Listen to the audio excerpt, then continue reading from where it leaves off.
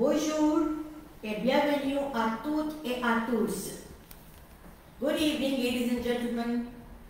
I, Professor Meeta Ghosh, Director, Alice Française de Lucknow, welcome you all to this evening's third session of the monthly webinar series organized by Alice Française de Lucknow that is based on the Indo-French shared cultures. Today, we are honored to welcome a very special and a renowned speaker, Dr. Rosie Llewellyn-Jones, who is a well-known British scholar and an expert on Claude Martin. We are really fortunate that we witness her delivering a talk on the topic Claude Martin and the French in Awadh.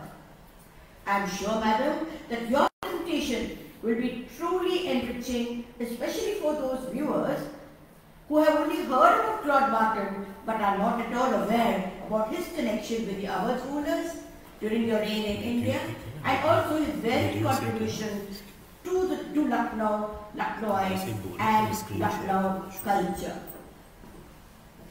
But before we go a step ahead, I wish to show you a short video that will inform you about the aims and different DELF courses offered at Alice Française de Lucknow and the importance of learning French for students aged 6 to 70 years in order to succeed both personally and professionally.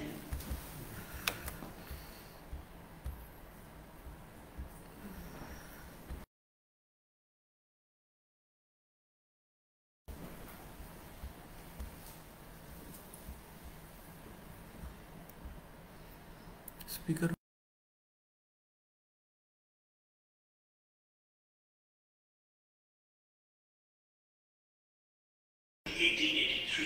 In Paris to provide opportunities in the field of French linguistic and cultural sensibilities. Through the development of French language and Francophone culture, Alliance Française aims to promote Indo-French mutual understanding. There are more than 800 branches with nearly 500,000 students spread all over the world in 133 countries. While India has 14 centers spread all across the length and the breadth of the country, as a part of this network, Lucknow is the youngest center. Alliance Française de Lucknow was inaugurated in 2016 by His Excellency Ambassador of France, Mr. Alexander Ziegler. Having an illustrious executive committee, Alliance Française de Lucknow is one of the most active centers, which has very good classrooms, well-stocked library, and a fully functional office. Housed at Lucknow Girls College, we aspire to have our own campus very soon.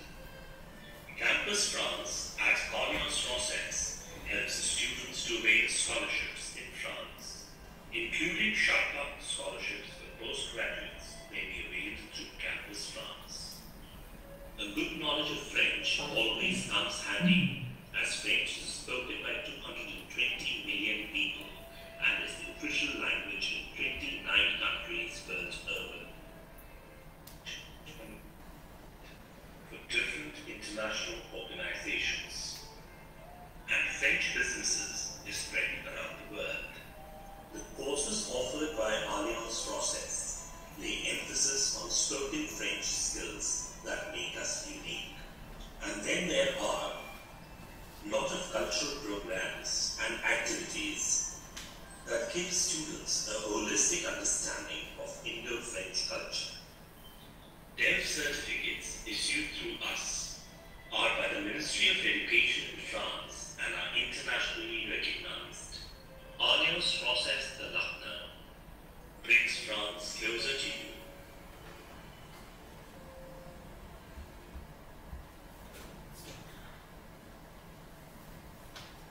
Now, going a step ahead, I wish to extend a very warm welcome to Madam Alice Goni, who has worked in several alliances all over the world and in India. Presently, Alice is working in Institut Français, Embassy of France, as the coordinator of the Alliance Française network in India. In fact, she is the best person to inform us all about the aims and objectives of the alliances, the direct courses alliances offer to interested students all over the world, and the importance of offering the internationally recognized diploma certificate with a lifelong validity. Over to you, Alice.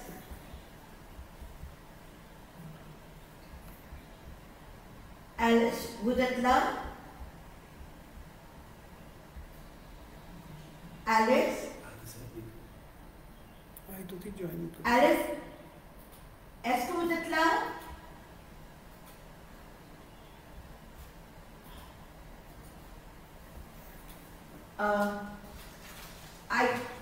Alice? She's not there, so okay. If she joins in So, later, we'll take her. I think she was here some time back. I would now go to the next step. She's not. I would request Mrs. Zora Chatterjee, President of Organises Lucknow and the architect of the monthly webinar series organized by Organises Lucknow, to spread awareness about into French shared cultures. Zora ma'am, please, it's now all over to you. You're not audible, Zora ma'am. Speaker on. I've unmuted myself. I do not know Yes, why I'm not. we can hear you now.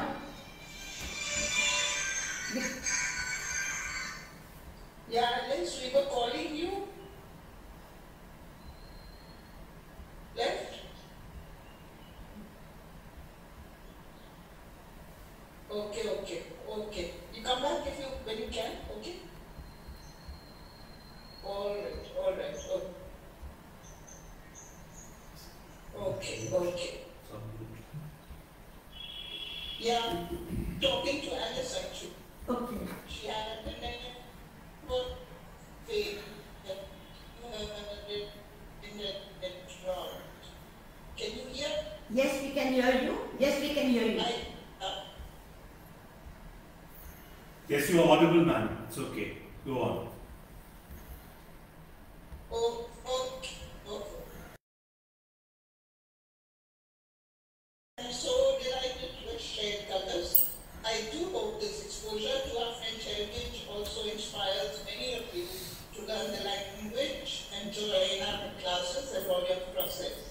I'm especially delighted to introduce someone very, very special, the famous historian, author, and friend, Dr. Rosie Llewellyn-Jones.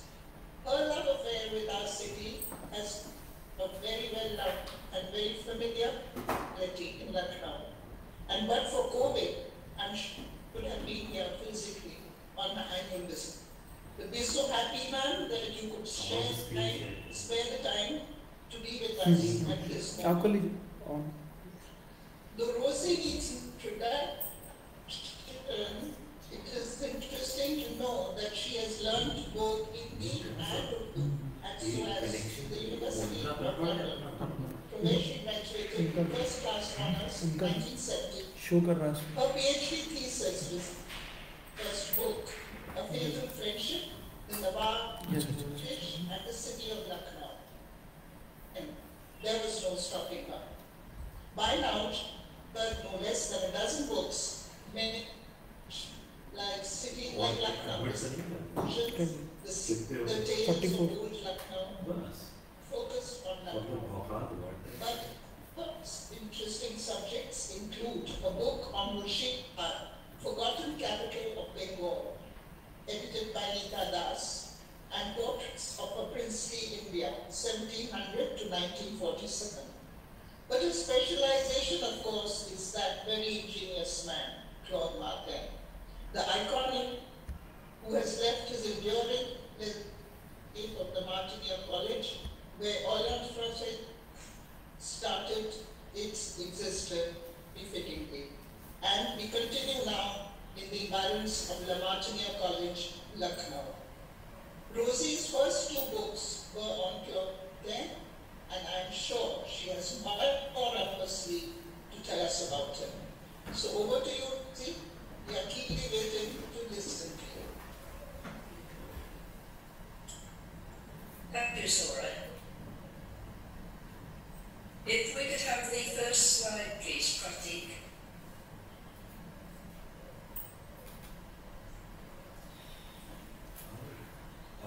He started screen sharing.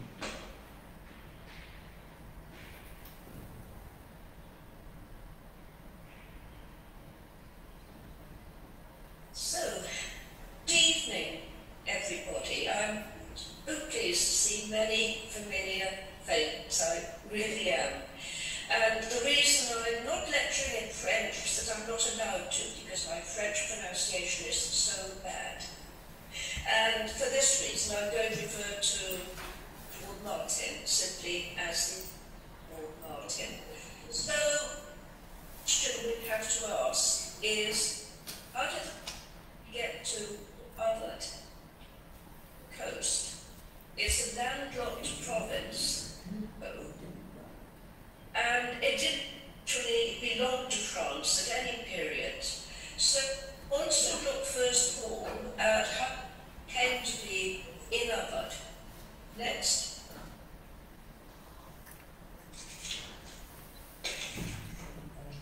Thank you. Pondicherry, it's a long, long way from Lucknow. It's below Madras, and it's town, a small colony. The French arrived in 1670, and they made it into a regular French. One of the things you will notice straight away is the French at the bottom of the picture. Not at all like an Indian fort, it's not like Chittagong. It's French, it's based on a design like Vauban, and it is very much a French city. You can see from the regular formations of the streets behind the fort that it is, in fact, a European city. So here the French were, but hostilities began with the English, and one of the things the English were intent on capturing Pondicherry and French. This went on for a long time to a head. In 1761, Pondicherry was besieged by the English, led by Sir Eyre Coote, and they were desperate. They were so desperate that Claude Martin actually deserted. He wished to leave Pondicherry and cross to the English side. We'll talk about that later on. But at the beginning, this picture of a tight enclave which the English were determined to destroy. Next, please. And when they left it, this is a picture of Pondicherry. To the English had used gunpowder to destroy the fort, church, and many of the houses. It's a scene of absolute destruction. So you might ask, what happened? All the French people who were in Pondicherry, and it wasn't just citizens, it was large numbers of soldiers as well. As you've seen, Claude Martin got up. He actually jumped before he was. Many, many others left absolutely innocent. Hard to get food, no pay. So it's not surprising that a lot of French soldiers actually Pondicherry. There was nothing for them there, and they started to move northwards. Next, please. And this is Jean-Baptiste Gentil, and as far as we know, he was the third prominent Frenchman to get to Awadh. There were obviously others before. There were trainers, but he is probably one of it, and one of the reasons why the French were prepared to go to Awadh. And his path was not straightforward. He'd actually beachheaded with Claude Martin. Martin left. But Gentil decided after Portbury that he'd throw his lot in with the Nawab of Bengal, which he did. So he travels up to Bengal by sea. But he is so appalled by the Nawab's behaviour that he decides to throw in his lot with Shuja-ud-Dowla, the Nawab of Awadh. And at this period, Gentil was actually thinking he was joining the resistance. And Shuja-ud-Dowla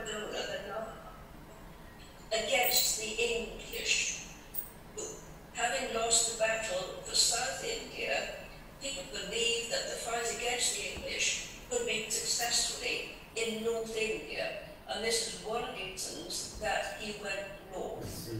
About him in more detail a little later. Next.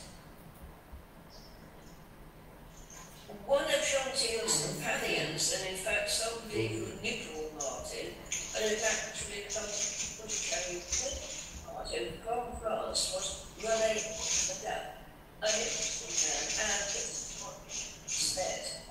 He said the cruelty and the with which the English prisoners in Madras can't be described. Of course, the English hit back.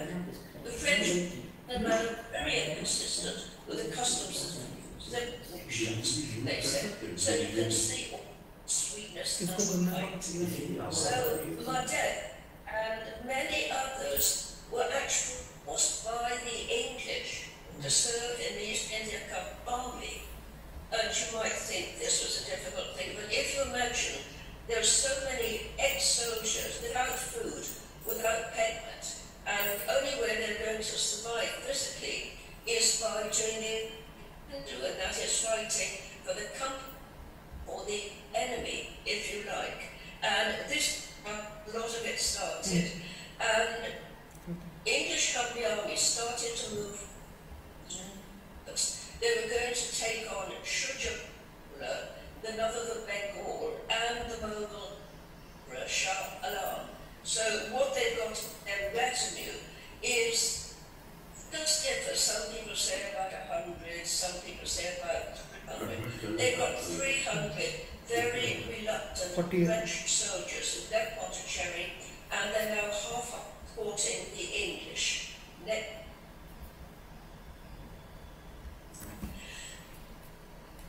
Before we actually discuss this slide, you've got to imagine that the French being very unhappy about them, decided to desert. And the Kamanosa River, the English called it Kamanosa, in what is now UP, about 100 of them took off, and they took off with the Awadh. Now, we can't always believe everything Awadh says, but he actually tells that he was appointed as their commander. So he's leading between 100 and 200 meters away from the English company, leading them towards Shuja'ullah, the Nawab. And this is really the start of French movement in Awadh. Now, this picture, although very large, is important because it's in the top left-hand corner. Gentile, Madak, I think they are starting to negotiate with Shuja'ullah, who is down at the front of the picture, embracing Gentile. And this takes place on what is now a suburb of Kanpur, Jajmo. And Gentile is trying to persuade Shuja'ullah with the English East India Company, Shuja'ullah and his two, the Nawab of Bengal, and the Mughal being defeated at the Battle of Buxar in 1764. And there's very much Shuja can do about it. The East Company Army are becoming incredibly powerful. They're pushing up from Bengal. And it's actually a pragmatic move that Gentile persuades the Nawab to surrender it, to make terms with the English. They are very, very bad for Shuja. He has to pay an enormous sum of money. But in return, he would keep the Frenchman who had actually come up Jerry with Awadh. And this is when you first have a number of French people. And what did they do? Well, obviously they were English army, and they learned probably discipline. Gentile was one of their leaders, so he wasn't primarily a soldier, and went there too. So they got them into, they trained them with European methods. So we have the situation where Shuja'ullah was still actually in Faizabad, and he spent the rest of his life there. So we're looking at the scene in Faizabad, where you've got soldiers training on the, but also importantly setting up an arsenal, and there was a larger advice about it. And to come into this because technology, weapon, cannon making had moved on a lot in Europe than it had done in mobile. So the French were able to make thinner cannons, weapons that were technologically more advanced. So you get this involvement of the French in arsenals, and we'll see this again with Martin later on. Next, please. And Chantier, although he was organising and was a soldier, an officer, was a man of very exquisite and refinement, typically French aristocrat, if you like. And one of the things he was interested in was Indian arts, and he got a whole atlas of Indian design. I just picked out the picture of it, and it doesn't really look like a very conventional map. There are all kinds of things going on there. Heavens to the right and gods to the left, and it looks like archers in the middle. But it was one to show in a European fashion and other parts of India. Look, it's a very, very important document, because it means there are several copies in Paris and at the British Library, London. So you see, it takes time out to look at your surroundings, and importantly, to commission Indian artists, please.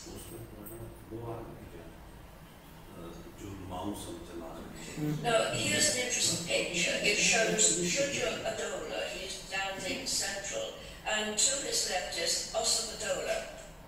Even at this period, Awadh, a plump young man, he's looking up at his father. The man in the fez-like hat and the blue jacket is Sadat Ali Khan, who was just his brother, Awadh. Lots of interesting things about this picture. It was painted in Awadh, as I said, because that's where the palace was at the time. And the figure down on the left-hand side is the artist, Tilly Kettle.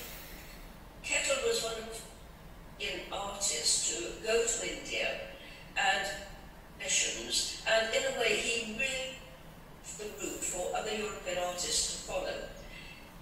Hadn't been successful, then you wouldn't, like the Daniels and Hodges and even Softly to India. So here's Kettle. It's a picture within a picture. It's by an artist, we don't know who. But what I really like about it, you can see Kettle seated on a European check, obviously. And you can see his sideburns, and you also see his very, very thick spectacles. And he also reminds me in this picture of a computer geek.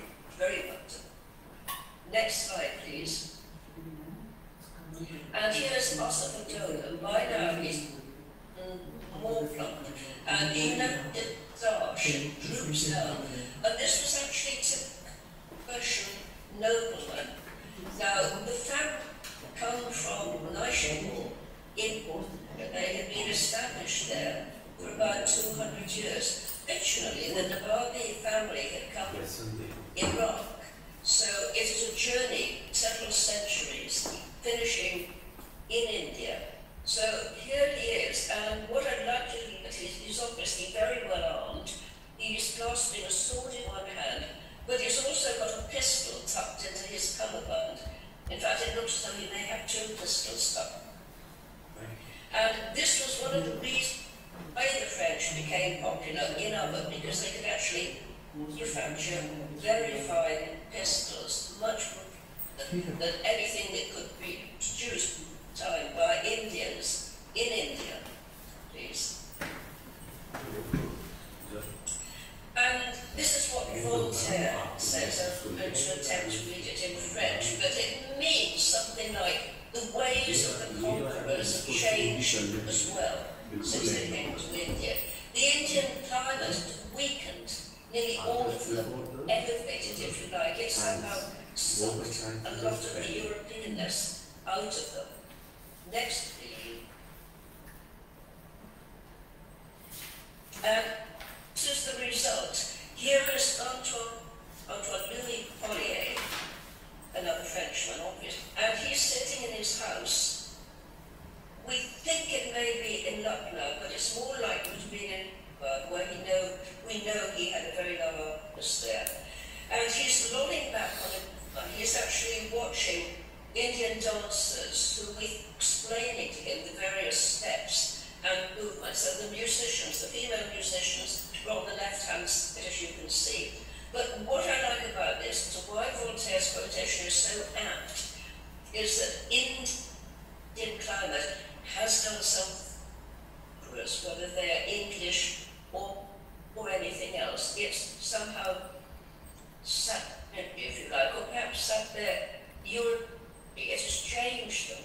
And you can see this, and if you look at this moustache, it's an imitation of the Navot's moustache. He's become, if you look at Navot himself, he's got his hookah by his side, he's got gorgeous women surround him, he's got his own palace in Française, and he has become thoroughly Indianized. Next, please. And this is a staggering of what actually happened to Awadh. Shujah Ad-Dawla, son, Asaf Ad-Dawla, decided to move the capital to Lucknow because he didn't get on with his mother. What it meant was that Awadh, which had been a touring city, became all deserted, and you can see here the palace ramparts are starting to fall to the river. It's a picture of desolation. Plants are growing out of the little kiosk to the side. So we're moving now from Awadh to Lucknow. Next, please.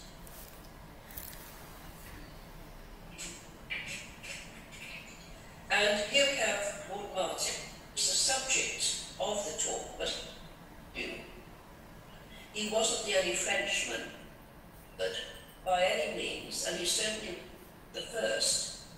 This is a very fine portrait of him discovered a couple of years ago, and it's in chalk by Zoffany.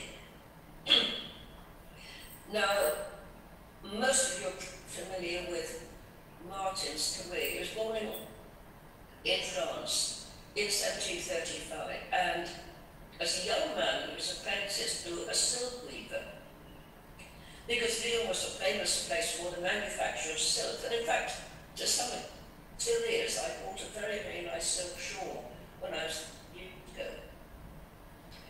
But what's going wrong? There's a full harvest in 49, and what might have seemed like a good prospect to a young, ambitious man suddenly didn't good.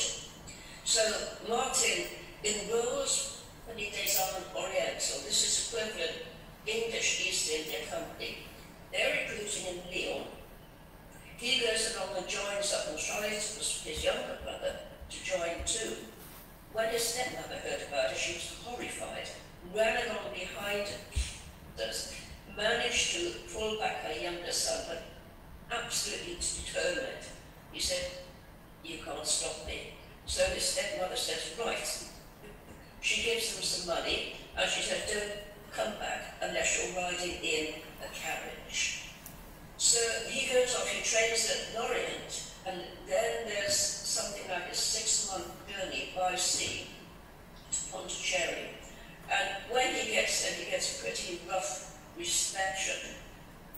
The commander there looks at them and describes Martin and his fellow as a vile rabble, but nevertheless does very well, and I think the reason is he's literate. He was handsome, no criminal past, and ambitious. There's no doubt at all about that. Later on, we find him actually in the guard of General Lully, and what that Martin did learn very, very shortly after arriving in India was to become a cavalry officer. He was a dragoon. He learned to ride and put him in very good stead for the rest of his life, up until almost the month before his death, he was still horse riding in Lucknow. From a number of chronic illnesses, he overcame them, and we have to give him all credit. He was 64, which would be considered an old man by Europeans in India. So I'm actually quite fond of Claude Martin. Would I have met him? I'm not sure. Next. You're familiar with this painting, but I wanted to put in for a number of reasons. First of all, it shows Johann Zoffany, who I mentioned, probably one of the best-known European artists to visit India. And to his left, Zoffany is actually looking at the audience. He's looking at him. He's in front of one of his paintings. Left is Antoine Collier, and again he's wearing that touristic Navabi moustache. He's not a photon, so this was obviously painted during winter. And we believe this was painted and Collier had actually no. We don't know where his house was. It was a place called Collier Gunj, and we think it might have been, for those of you who know Lucknow, across the river in what subsequently became New Hyderabad. And we're pretty sure that Claude Martin, who you see to the right, had that too. We have yet to identify where it was, but we know that this was actually painted in Collier's house. Now, there are a few other people. Martin is standing up. He has a moustache. He's not due to be another. They're both dressed in the jackets of the East India Company. Martin pointing to a painting with his servants, one of the Kadir brothers, as unrolled. We think it was probably one of like canvas. So this is important because this is the it's the first house we know that Mark had in Lucknow. We don't know much about his previous president, but this house was finished in 1782. And it's a mark it says that he was able to build something like this, a sort of palace. And he called his chateau to his hometown of Lyon. Now, he seems slightly awkwardly around in a black jacket. And this is John Woolman. He is the accountant general for the East India Company. He's been sent to Awadh to arrange payments for the company's troops. So he's an important and influential man. He came from Yorkshire, but I will say a little bit more about him. So here you have a scene of harmony. Three very successful, both in French. Zoffany, French, and Woolman, English with the intimate servants. And one thing that amuses me about this picture, and I know this picture very well indeed, just to Zoffany's right, you can see a black shape, it's a black monkey. Monkey is holding up his hat. And the servant has put a banana in his paw. Now, this amuses me because was it Zoffany's comments on how the Europeans reaching for bananas, reaching for what they could get, but it also in a way Collier pointing to a banana which is being held up in a platter of fruit, one of his servants. So there's a lot going on in Cheshire. It's currently in the Memorial Hall, but it's at such an angle you can't stand in front of it. So this is why it would be better to look at a reproduction. Next, please. And again, this is a very well-known, it will be familiar to you.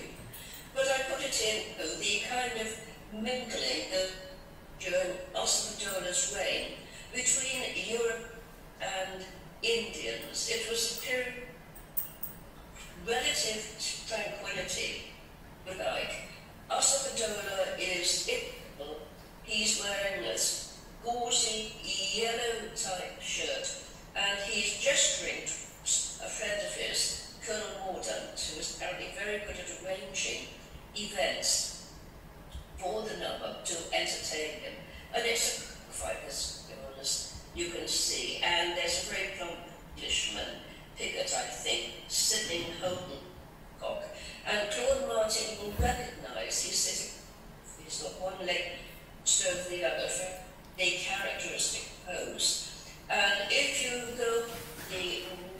aside, you Dolphiny, the artist, and again, he is looking at us.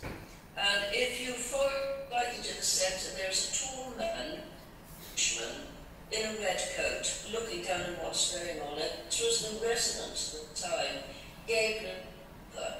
And Gabriel had an illegitimate little girl, violent woman, who Martin subsequently adopted. She was called Sally. But this picture, there's so much in it, but next please.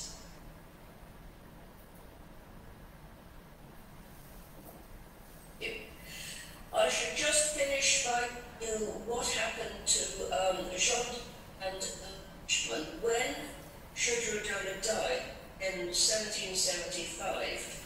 The English company approached Osborne, his professor, and said, "You must get rid of these French, all of them. We don't want French soldiers in Awadh."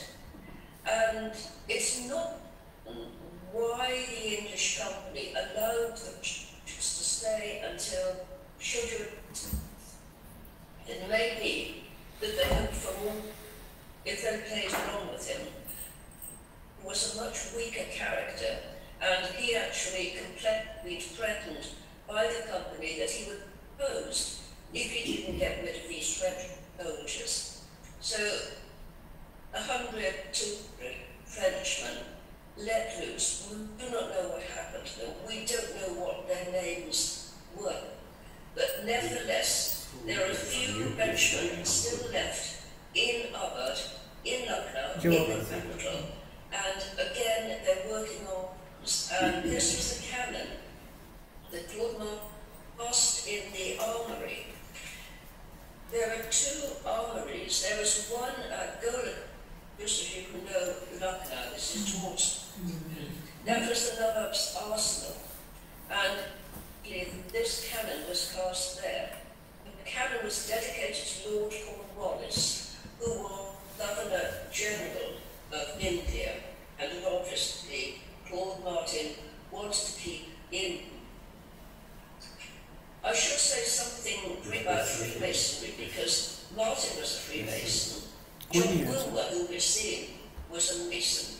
Collier was a Mason, and certainly so were many of the East India Company. It gave them, if you like, and it gave people like Martin, who come from the crowd, a kind of entree society, which I don't think he would have had not been a Mason.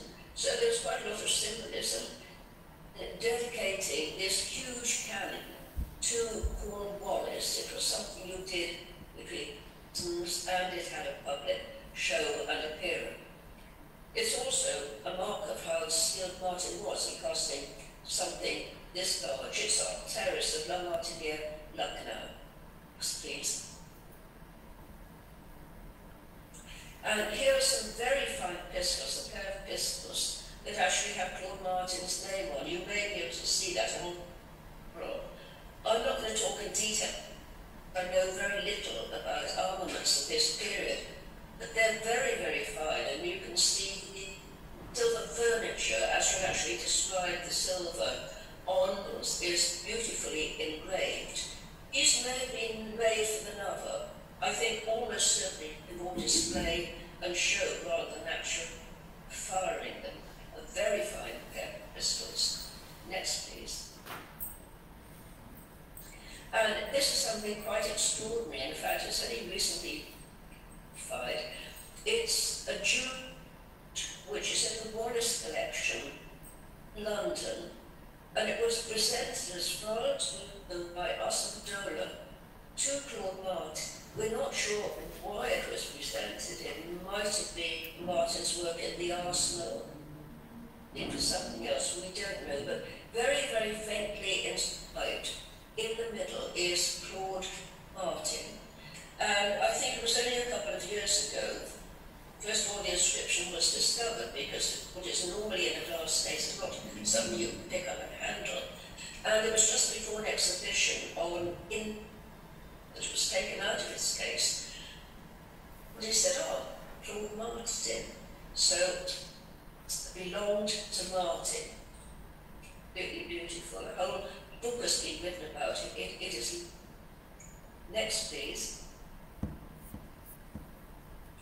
I talked earlier about the Château de Lyon, Claude Martin's house on the back of the Gorty. And this is an interesting picture. It's part of a panorama which was painted in 1836 by an Indian artist.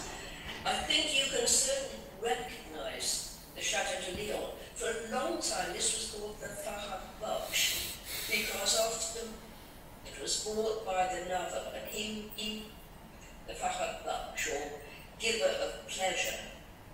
We found an inscription fairly recently of those low arches when excavations were going, and it quite clearly says the Château de Lyon, 1782. So I think that this is what Martin wants to call it. This is what we should call it too. Some of this has gone completely. Some of the palette, the right-hand side of the chateau, this was demolished, but above it, with red shutters or curtains, you can actually see the residency, the British residency, before it was almost demolished during the uprising of 1850.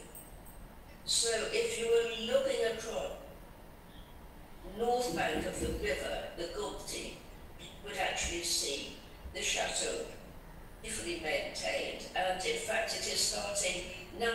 Excavations going on, something of its former glory, and I want to get back and see what it looks like. Next, please. Lucknow@afindia.org. This is probably one of Zoffany's masterpieces. It's a Claude Martin in Lucknow, and it shows Martin's favourite mistress, sometimes called Lisa, adopted when she was a young girl, away from the fact that Martin and people like lived very much like Nawabs to their various BBs. Martin had at least 7 in the young girl Sally that I told you about earlier, but Brian is the only one the portrait of, and she's standing here fishing. She has a fishing rod in her hand, and just at the bottom you can see her reflection inside the tank, and there are actually goldfish swimming around. The boy to her side is also known as James Martin. He was adopted by, not adopted by Martin, though it's possible Martin actually gave him the money, gave me to adopt him. But this is the, and he grows up to become an auctioneer. I think in the background it's probably the Machibawan fort where the Nawab was living at the time. Next bit.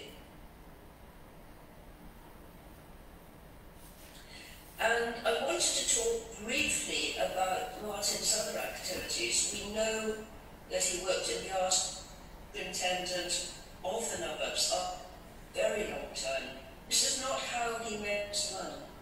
He made his money by trade, indigo trading, by money lending, by exporting.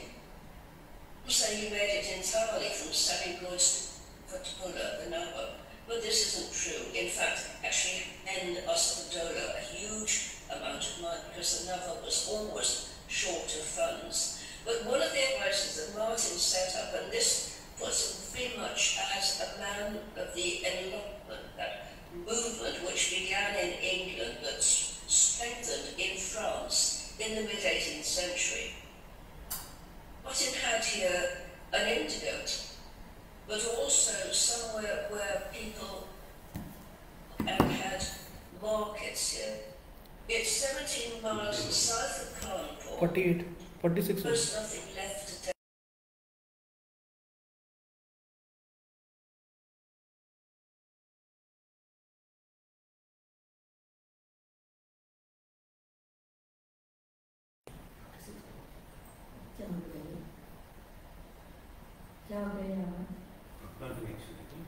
अपना तो नहीं लग रहा है, उधर से हो रहा है, एक ही तरफ से हो रहा है. Have this, treat them, they make sure they have enough food to eat, established this whole new idea of treating work people, in fact of treating everyone, in a humane manner, and we give him a lot of credit for that. Next, please.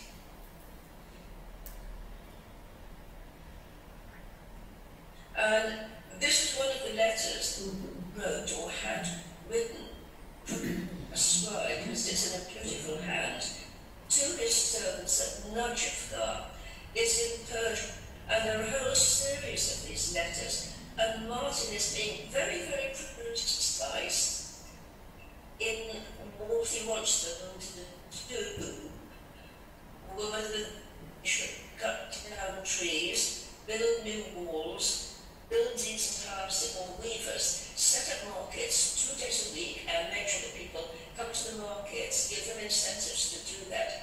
So it's a series of Persian letters dated some years ago, and it was able to publish as Martin's correspondence. This is part of it, but it's an important part because Regent's relations with his own servants and how he instructs his servants look after the workmen, the people on the estate. Next, please.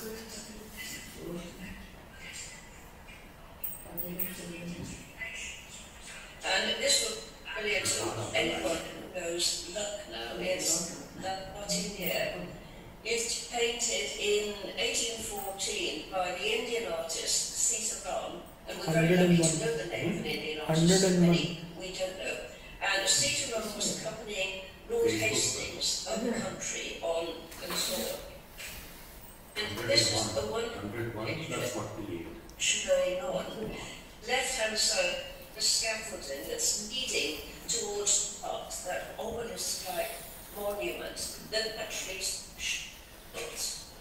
Whether in his memory or not, it's interesting that the principal of Lama, Carl McFarlane, was recently to identify the architect of the lot with that of the Octagonal Mont in Calcutta, a marvellous piece of detective work.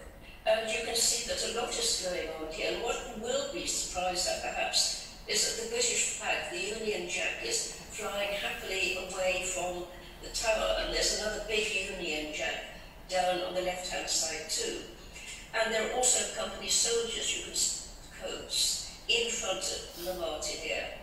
And this is because until the school was established, it was actually used as a hotel, if you like, for permanent visitors coming into or leaving Lucknow. It's a kind of grand hotel, if you can imagine.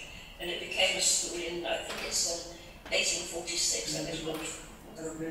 And what's interesting is that at the time Martin built this, this was very much in country, and things were difficult.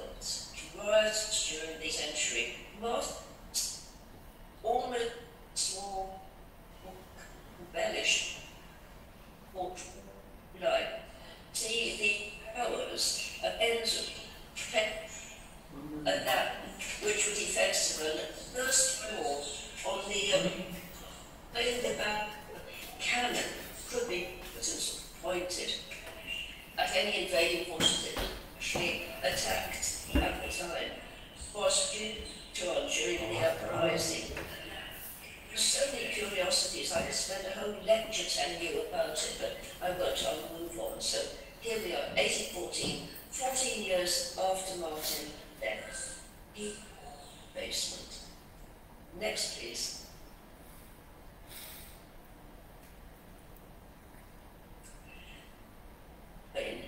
This was a friend Martin's. He was a small because Du Bois was actually, I think it was in the 1750s, so he was considerably older than Martin, though they became good friends indeed.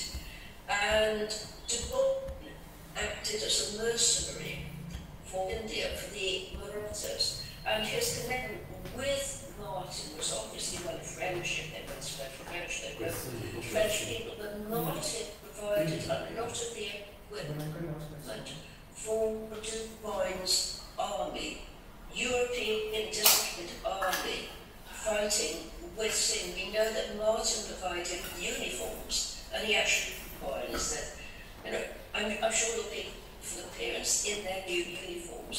So he's providing you. And also some as well, we don't yet know the extent because we don't have Du Bois' letters or Martin's letters to Du Bois. But Sir Martin was acting as a supplier for Du Bois. Who again, You have been asked this many times before, but what sparked your interest in Lucknow? One of them managed to Fascinating talk. She Bennett was a very sad story. She was ditched by Du Bois when he went back to France for a young French woman. And again, this is another story in itself.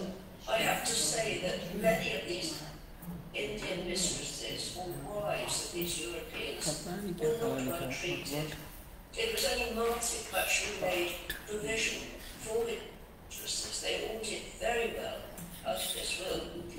Also looked after the of Collier too. Collier, Indian wives or babies and children. Martin looked after them. He actually took them into the house. Is another and gave them money and with Du Bois too. So this is what I mean about Martin being a philanthropist, but also a real man of the Enlightenment. Enlightened by humanity, I think, is the way to describe it. Next, please. Miss India, this is the man that looking for. This was the only portrait I could find. He's a very, very grand gentleman, as you can see. It was on his death that Du Bois decided to go back to Europe, and many of Martin's letters to him, after data pleading with him, to come back saying, "Everything is ready for you. You can stay at Constance," which was another name for the Martinez school. "We'll make it into a Freemason's lodge. Bring me some Freemason jewels and books, and we can have a lodge." But Du Bois never came back, and there's no doubt that Martin missed him. Next, please. Now we're coming towards the end of the presentation, and that I pointed out the figure of John, the company accountant and master of the troops in London. It is a wonderful portrait because you can see that has also been innovated by the Indian climate, if you like. He's become Indian. He has a servant standing behind him with flying whisk just about to flap him if it gets too hot. It's on the banks of the Gumti. And Woolwell is sitting there with his hookah, and he's got an Indian turban. He has one moustache. But the reason I mentioned all of this recently come to light, the most honorary Frenchman, he's actually at the École Royale and in inside this given him almost prestige. He was officer class. He spoke French fluently, and this is why he got on so well with Marc and with Collier. So I think when we talk about the French in Awadh, I'd really like to suggest that we adopt John well as well. Next, please. This is the final slide, and I want to finish with this because it has an extremely fine statue of Claude Martin, which is in Lyon. And on the left-hand side is Du Bois, his native place. Martin's statue was stolen a few years ago, just disappeared, and was found after a few days. I think some people had a suspicion that it was La Martiniere, Lyon. We don't know that, point the finger. But here you are, two Frenchmen commemorated in their native towns in France. And it's message pop कर दिया message pop कर दिया कर लिया हमने two friends, two French, and people of every country can be proud of what they achieved. Thank you. Thank you, Rosie. That's excellent, excellent. Because this is the platform where I should be informing that Rosie is coming with her new work, coming up with a new work, which is Estate of Major General Claude Martin at Lucknow. And this is the third book in the trilogy of Claude Martin. And probably, of course, this book is being published from England, but we do hope that some Indian publisher will surely take it up, and we'll soon be able to have it in India as well. Am I right, Rosie? Yes, absolutely. Can you just tell us a bit about this book? That what this book is all about for the audience to? I told you she has something up her sleeve. No, simply, on Martin's death, he, with his estate, should go to Stetter near schools, and he says these are the schools without any religious prejudice. The boys should be invited, and there's provision for poor boys. Now, Martin had an absolutely huge estate, and the Chateau de Lille was absolutely crammed with goods, all kinds of things. People called it a perfect museum. It rivaled Ussel Doler's collection, if you like. So an inventory was done after Martin's death of all of the possessions at the Chateau de Lille and at Constancia La Martiniere, which were not finished at the time of Martin's death, and also, now the inventory is British Library in London, Yes, British, and it goes on and on and on for about 80 pages, and with effort and with the help of Jean-Marie Lafont, a French professor and friend of mine, we managed to get the thing transcribed. We also transcribed the titles of the books in Monk's library. This took a very long time because the titles had very much abbreviated by the clerks who were noting the books. It took about 10 years to establish the identity of many of these books. So this is Location of Sally Begum's tomb what I did was draw 6 prominent people in Lucknow. to take an aspect that's in the inventory and write about it. They've got John Ford talking about the carriage and the boats and the balloon, what is collection. We've got Charles Gregg talking about silverware, jewellery and paintings. Robert Albert talking about arms and armour. We've got Rosemary Quill talking about textiles. There's a huge textiles found, and we've got James Desborough, who's talking about this scientific equipment, what they call philosophical instruments. So we've got a kind of range of Martin's interests and possessions, and this is why I think it's an important book, because it is the longest, most complete inventory we have for a European in North India in the late. Thank you, Rosie. We are looking forward to having this book in India as well. Dr. Amrita Das, you wanted to comment at this moment? Yes, Rosie, it's been fantastic listening to you. So many new insights. We missed this year in Lucknow, but thanks to virtual mode that has become the new normal, we are sharing the same space. So you helped me absolutely explore, Rosie. The new discoveries that fascinated me was about Polyagant. I hope we'll be able to discover the exact location in the near future. The humane manner in which philanthropic work looked after his working people was also something new that I didn't know about. And the fact that he almost turned La Martiniere into a Freemason lodge, something quite interesting, a different kind of an insight. Also, the acclimatization of the people who came from Europe into the Indian way of life was very interesting along with the photos. I have a few questions, and one of them is that language is a vehicle of culture, of interaction. Did any of the Nawabs learn French? Any of the Nawabs or their courtiers or the people of Lucknow, did they learn French? Did the French kind of reach out to teach them the language? And vice versa, did the French learn the Urdu language to communicate? Because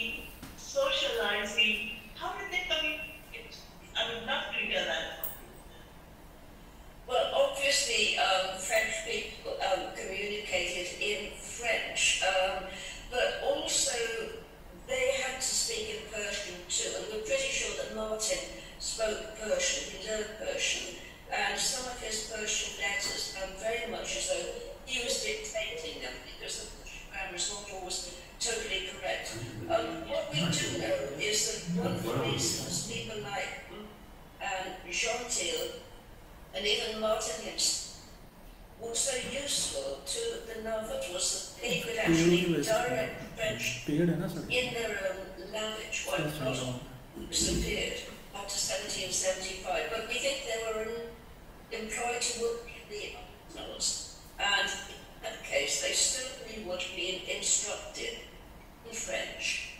None spoke French as far as we know, and some of them didn't speak English.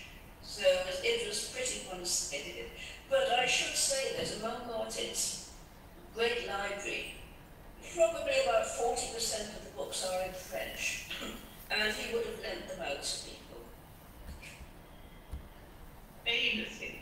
But it would be fascinating to know if people at that time, people at large, picked up the language through just being with each other, listening to conversations.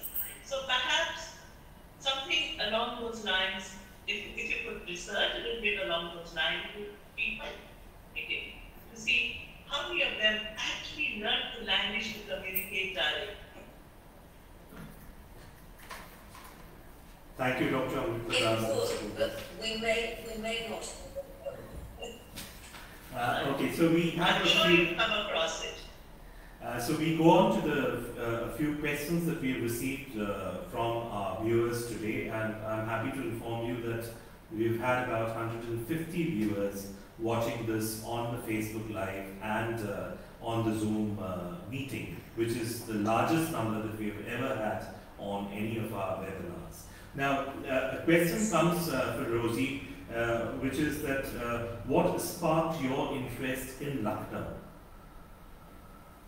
Oh, that goes back a very when I was reading Urdu, that's one of our set books was Kushish Lucknow, Old Lucknow, Past Lucknow, which was by Maulana Sharia, and we had to read it in Urdu. And he made Lucknow sound so interesting, I thought, well, it's worth spending a few days there. So during one of my trips, while I was at university to India, I thought I'd stay for a week in Lucknow. And interesting, I wish I could remember more about 1972. And one of the things that struck me then was a number of European style buildings. There's no doubt about it. There'd been a very, very strong European and I couldn't find any guidebooks at all. I couldn't find any recent guidebooks. It seemed the only reason people knew about Lucknow was because of the uprising in 1857, but obviously it has been long prehistory. So I decided to write my university thesis on the architecture of Lucknow, and then obviously became interested and involved with the Nawabs and Martin, so it goes back a long way. Another question that we have is that some people believe that Claude Martin was traitor for the French. What is your opinion about it? Well, this is very difficult. It's hard for French people, certainly for some of the French people I know, to accept that Martin deserted. He left Pondicherry, he crossed over to the English. No, I wouldn't call him a traitor, I'd call him a prophetic man. You can see what happened to those who came behind in Pondicherry. He might well have been killed in bombardments. He might have to walk to Bengal to get a job there. He did the sensible thing, the right thing, by joining the English and quickly became very, very trusted. In fact, he was sent Madras twice to bring up French, so the company. So I don't think that's the right word.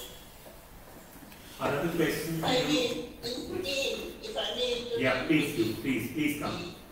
I think his heart always remained in France. So to that extent, it was a traitor, and it was his intention to go back to, and he was preparing to go back as well when the French Revolution broke out for some such reason. Am I right, Rosie? Yes, that's correct. He did want to return.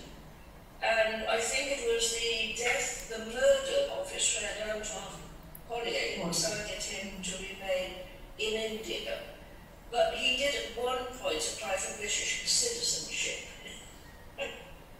I have to be honest, that, he wanted to become British. It might have given him a bit more status. Also, there were prohibitions against British people in the army, though he managed to that at one point you couldn't rise above the rank of command if you were not British. So got around that. So another question is that what was the actual purpose for construction of Le Martiniere, the Constantia? It was to be Martin's tomb. He's buried in the vault, as you know, but I think it got out of hand, and I think Martin himself says it got out of hand. It turned into a huge palace, and in a way he'd outgrown the Chateau de Lyon. When you look at all the things he had actually put in there, you can see that he's outgrown to upsize, if you like. He needs a big... Why do you think that he did not do so and settled in Lucknow? Moved his library and his silver collection. He needed a bigger house, and he thought he'd be in the basement. Another question is that we know a lot about the residences of Claude Martin in Lucknow, but we know very little about Jean Gilles and Molière. So, has some research been done, or do people know exactly where they lived when they were in Lucknow? I'm not sure if that much research has been done. When I was preparing for this lecture, I looked at people's memoirs. It's called, Memoirs of Hindustan. But I really couldn't find about his time in Lucknow. I've also looked at Madek's statements. We do have Collier's letters when he was in Faizabad. There is another volume waiting to be treated when he moves to Lucknow. At the moment, we don't really know that much, but it's fascinating. I mean, we really should use important the French role was in our book. We do. I think we're getting a lot many questions, but I'm just taking the last question because we have Alice also in the waiting, and we would like her also to come in. So just last question from you, Rosie. Any idea about the location of the Sally Begum's tomb in Lucknow? Yes, I know exactly where it is. Gola Gunj, the original Arabic Arnold, well, you know where Gola Gunj is. Still retains a square shape, so you can still actually walk around. You can still actually walk around the outside of what was the arsenal, though inside all domestic housing. And Sunny Begum is really near there, so it's really near the arsenal. It's been squatted, encroached, if you like. So the only thing you can see is a door. But I know where it is. She was buried there. Martin had actually bought a plot for her, I think probably when he was working in the arsenal, in just grassland at the time. But we do know where she is. And of course, Lawrence tomb is in the grounds of La Martiniere. Thank you, Rosie. It was a wonderful lecture, and I am now passing it on to our director, Professor Meeta Ghosh, for taking it forward. Can we see if Alice is coming? She'd like to. Yes, she is come. She is come. Yes, she's here. So before we take the next step, I would like to introduce Alice Goni, who has worked in several alliances all over the world and in India. Presently, she is working in the Institut Français, Embassy of France, as a coordinator of all the alliances in India.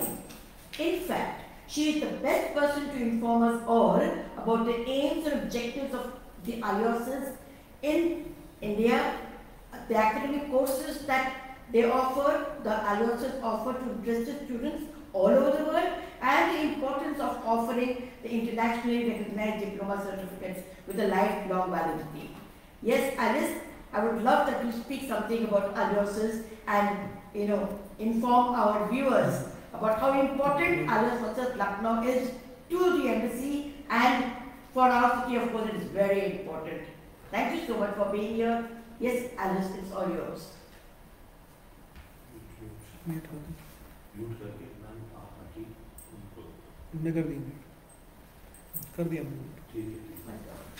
Just at the time of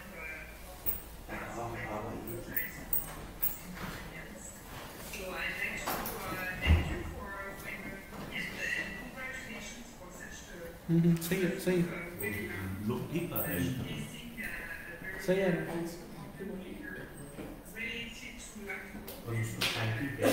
Thank you to Bodhi again. I think this connection is very important, and we appreciate how Alliance Française is taking forward this cultural activities even at the time of the crisis. I know it's the third webinar, and we are looking forward to more webinars. This was very touching how this and so many French people also embraced the Indian culture and settled in India such a long time ago. I think it's a very inspiring thing. So I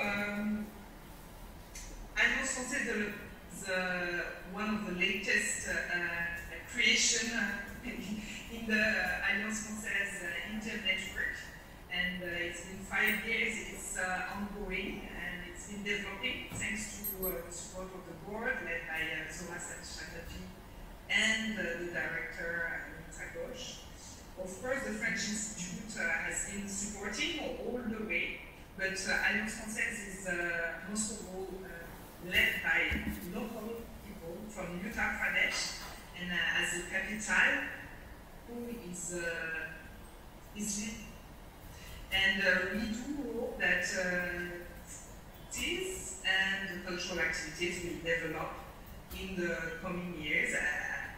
The French Institute is supporting, will be supporting, and we hope for synergy with both organizations. Once again, thank you very much. Congratulations. Look forward to more events and courses and examinations in Lucknow. And beyond Lucknow, because Lucknow being the capital of the biggest state in India in terms of number of inhabitants, there is a great potential of development in other cities as well. Thank you, Alice. May I now request Dr. Noor Khan to deliver the vote of thanks. Good evening, ladies and gentlemen. As we come to the end of today's webinar, we wish to thank Rosie Llewellyn-Jones for her enlightening talk on Claude Martin and the French in Awadh. This is a topic which is very dear to all of us here in Lucknow. And thank you, Rosie, also for an interesting peek into your upcoming book. We wish to thank Alice from the French Embassy for her support and words of encouragement always. Thanks to our President, or rather I would say through our President Zola Chatterjee, who leads with her dynamism and for her conceptualization of these webinar series. Finally, a word of thanks for the press for their generous coverage always. Thank you.